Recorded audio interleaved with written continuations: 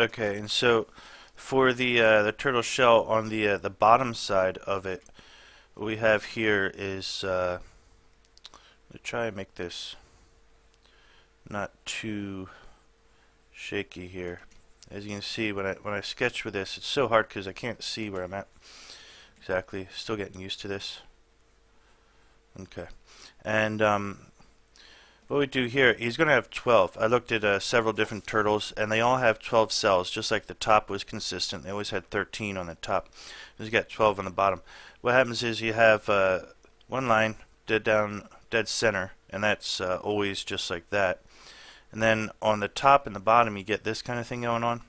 It's not exactly the same, and I'm just being a little rough here. And then you have sort of a six-pack in the middle.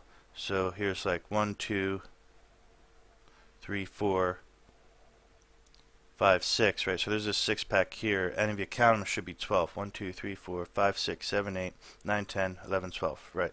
So, I mean, I guess the easier way to look at it, you could say 3 lines, 1 vertical line, 3 horizontal lines, and then you do a fork on the top and the bottom, and there you go. So we could do something like this, you know, say 1, and go 1, oops, 1, 2, 3, and then a fork here, and a fork there. Almost looks like a Chinese character, which, you know, might actually be relevant because the Chinese, they say a lot of the characters did start off with divinations was the word. Some kind of like fortune telling with using turtle shells. Okay, so there's that, and that's basically what the bottom of a turtle shell, just very roughly, you know. So you see the point of this video, a lot of this stuff I'm doing, I'm just breaking things down into simple ways so that I can use it again. It'll make it easier to remember, and then later on I can use it for whatever it is I have to do.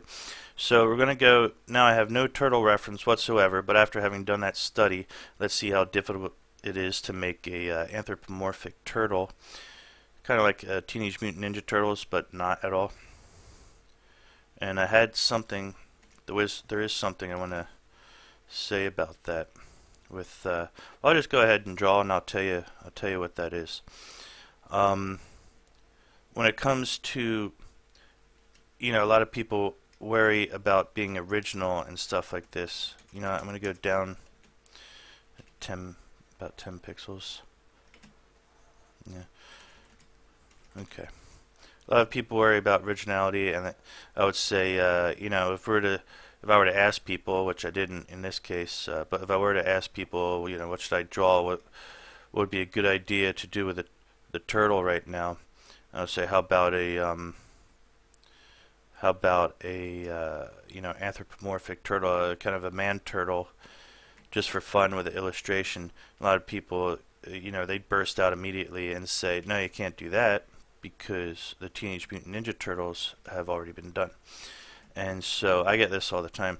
The thing is, and you'll see when I'm done here, it's going to be a totally different thing.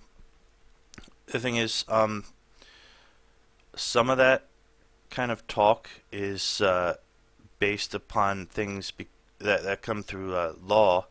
Some of it is you know, historically, it's cultural because you want to be original.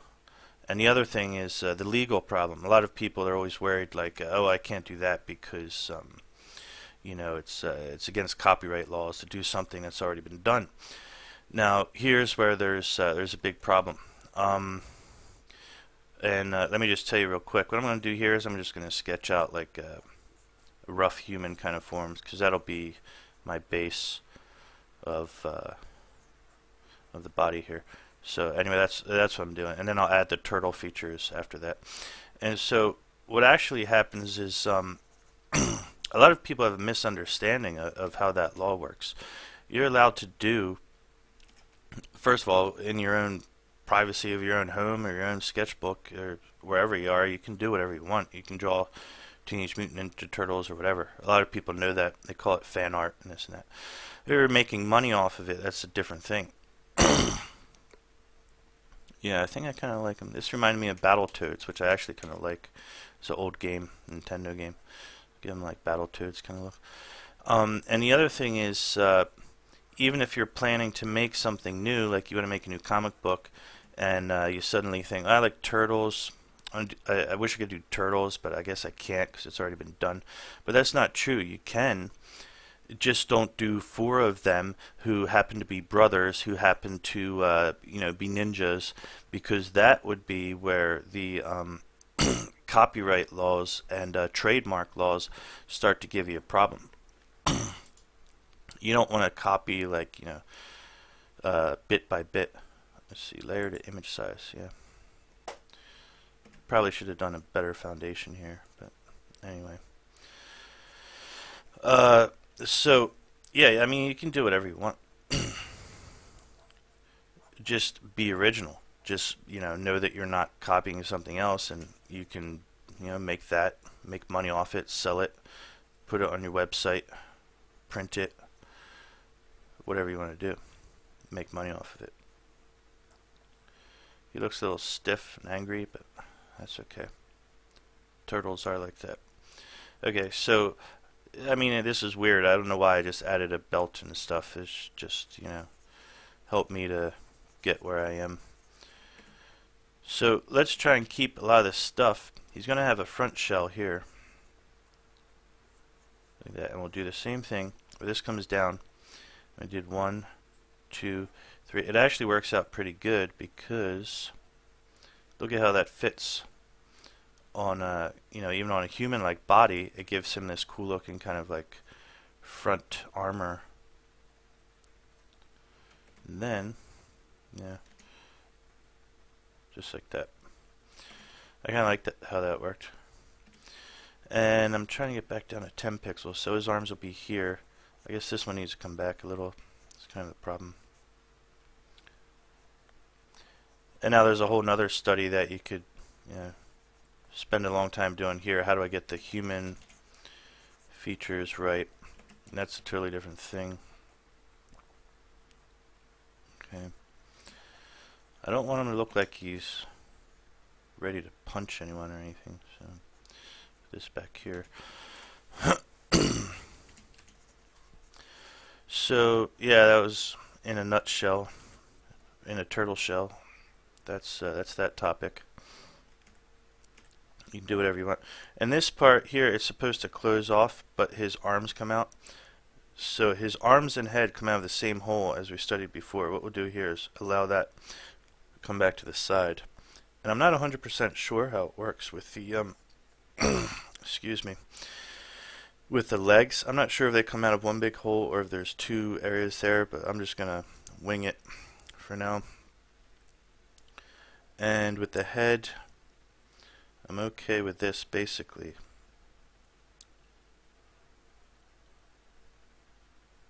A little bit of jaw in there. See how this is wrong? You just know it's wrong because of what we did. And it's not supposed to look like a smile, so it's kind of double wrong, I think.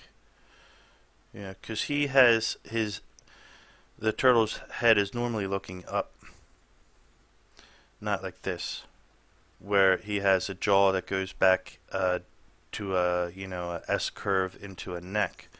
It's usually always pointing forward, just like dogs and cats. So some things are just going to have to change like that. Right. And then just to make it a little interesting, he has some muscle tone here. I'm going to close this part off. I'm going to give him, again, I'm not doing Teenage Mutant Ninja Turtles, so what they would do is they give him like 2 fingers, which I don't even know why. I guess it's just cartoony. I'm going to go ahead and do the whole 5 fingers, because as we saw, they do seem to have 5 fingers, or 5 claws, whatever you want to call them. And there he is, just standing there, doing nothing. You can figure out what he does later. Maybe he's turtles are old, right? And they I mean, they're not all old. They can be young. You have young turtles, old turtles, but they live long, was what I meant to say. So they have this kind of like age and wisdom thing about them.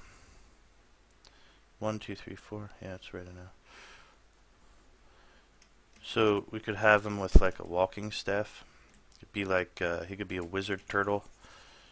Make his hand a little bigger. me just draw the staff first. It's hard to see where I'm putting this. This down here, just by his foot. Yeah, I'm liking that idea. Kind of like, it's gonna be like a magic staff. There's a ball floating in here.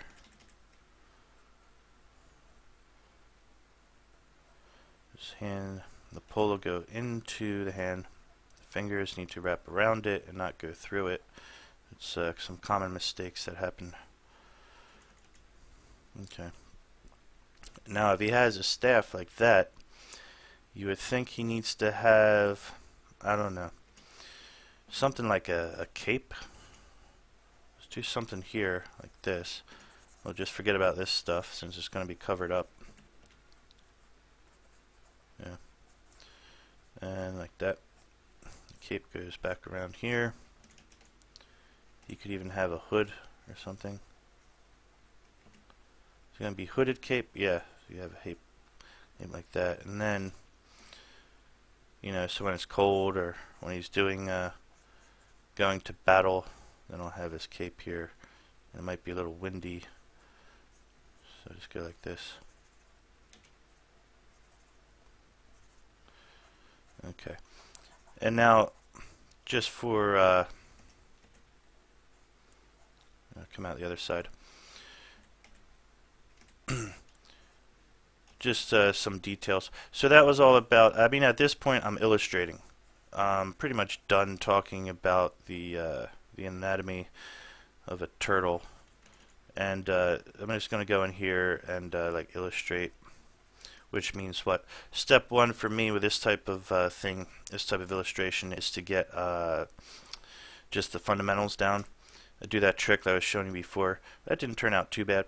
Sometimes when I flip it around, I'm like, oh God, what have I done? And I need to fix all these things. This I'm okay with. I do want to add a little bit more muscle tone and stuff like this. So I'll just describe some of the steps I'm going through as I do that.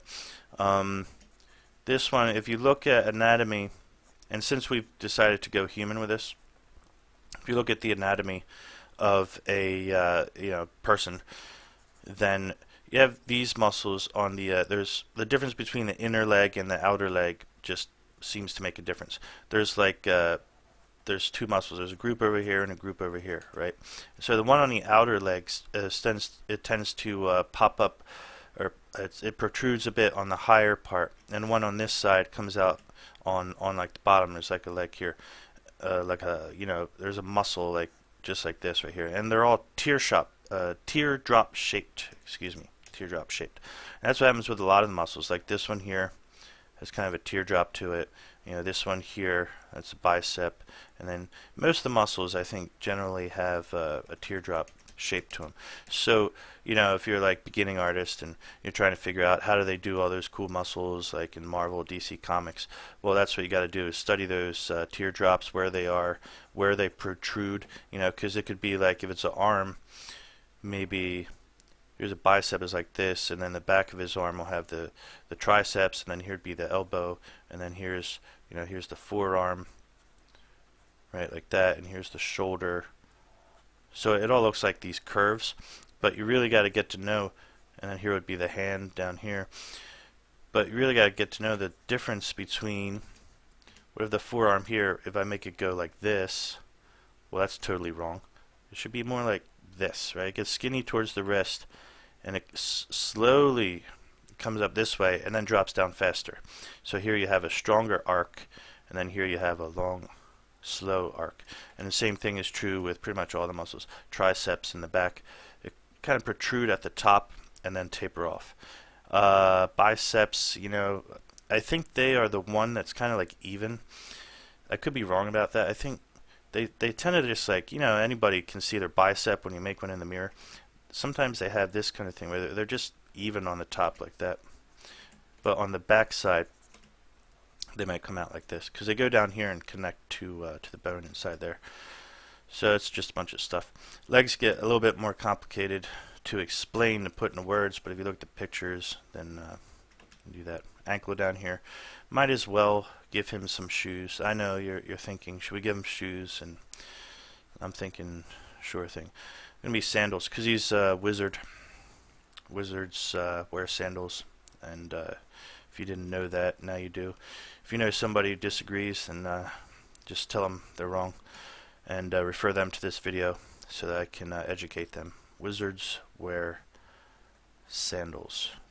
That's the correct answer. If you ever go to play Jeopardy or some trivia or something, and they say, "What kind of shoes do anthropomorphic turtles wear?" The answer is sandals. Sandals was the correct answer. They wear sandals. Okay.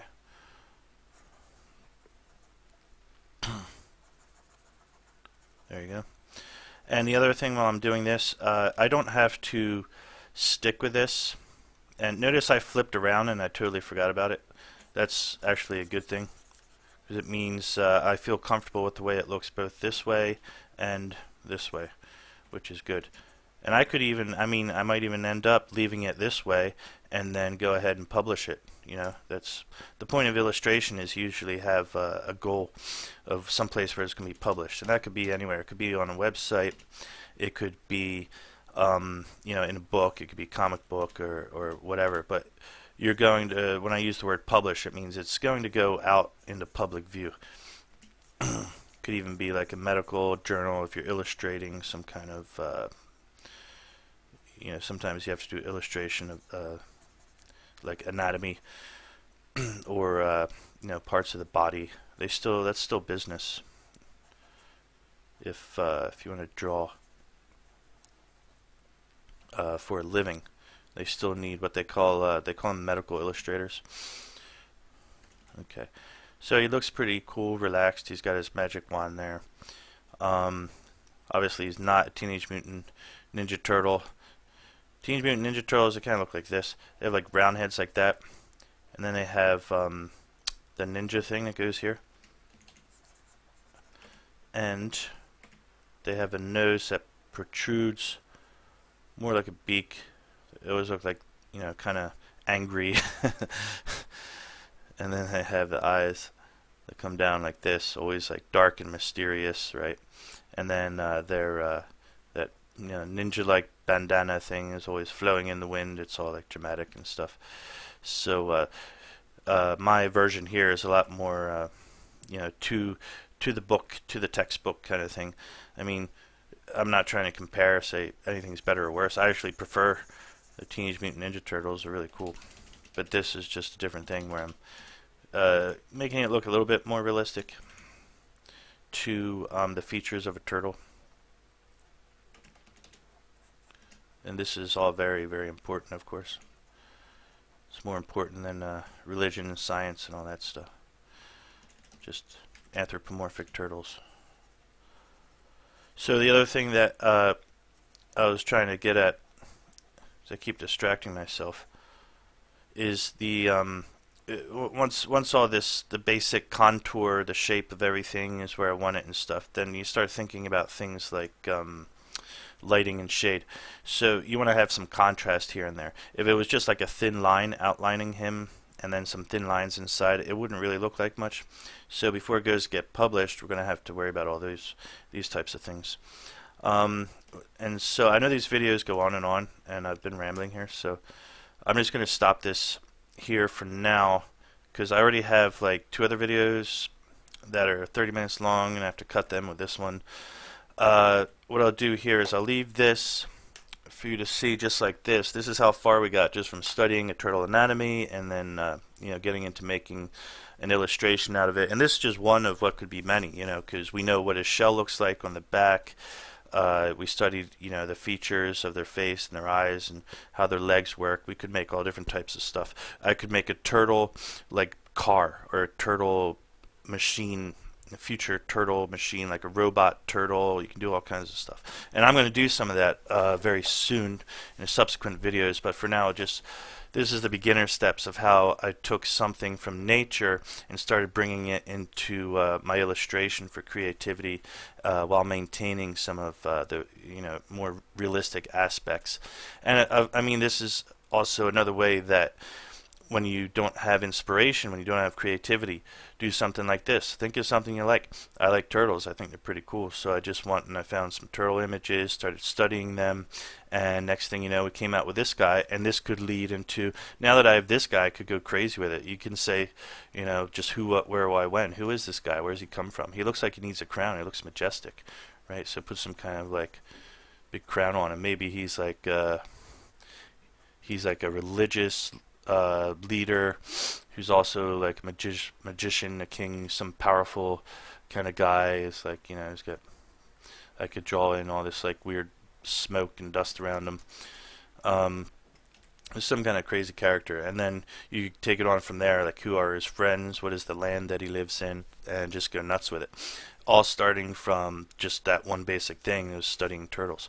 So whenever you need some crazy ideas, just well, I'm not saying just study turtles, but obviously, you know, start off with something simple and then let it grow from there, see what happens. Okay, I'll end this video here, and then I'll come back in the next one with some more of this. I'm going to follow up with the turtle theme and do some, you know, that stuff I just said, like maybe we'll do mech turtles, machine turtles. That sounds fun, right? And some other stuff. And then after that, we're going to move on to a bunch of other crazy stuff. If you're there on YouTube, please subscribe. Stay tuned. Thank you very much for watching, and have a good day. Bye-bye.